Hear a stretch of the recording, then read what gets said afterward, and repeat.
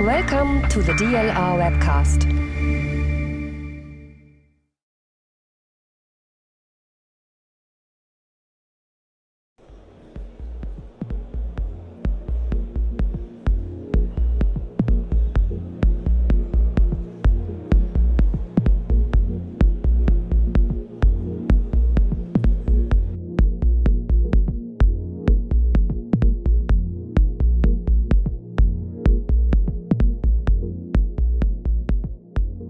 As hopefully everybody knows, at DLR we are responsible for the satellites TerraSAR-X and Tandem-X.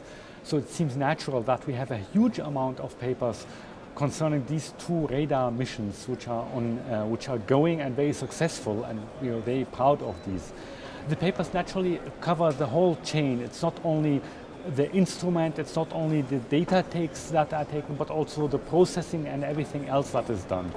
And in this, from this context, I expect to have a big visibility for these two missions, basically at the conference here.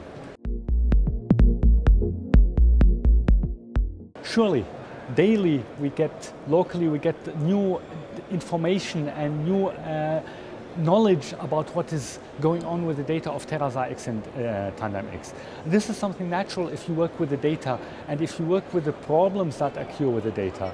And this is something that is not seen by everybody, but because what the user get are their information that they want to have. But we are dealing with the data and we are processing the data. And since we have these new missions for the first time, nobody has done this before. Obviously there are lots of things which we did not know before, and now we are learning for this.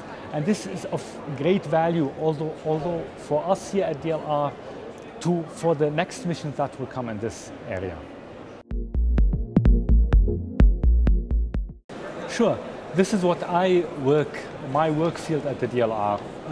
We are not interested what is currently in orbit, not so much. We are not so much interested in what is being built on ground now, but we are interested in what happens in the future, how the systems will look. And this started a few years ago, and we know that the answer to most of the problems that we have with SAR is called digital beamforming. The basic idea of this, the very basic idea of this, is to record things with several channels simultaneously at the same time. And it can be shown that with these techniques you can improve the resolution and the coverage at the same time. And this was till now a fundamental limit of all SAR systems. They all had this problem. And this is what we're working on, together with the industry in Germany and other industries also. And this is what the future systems will all have. The details of this are, of course, they're kind of complex and mathematical also, but again, digital beamforming is the future.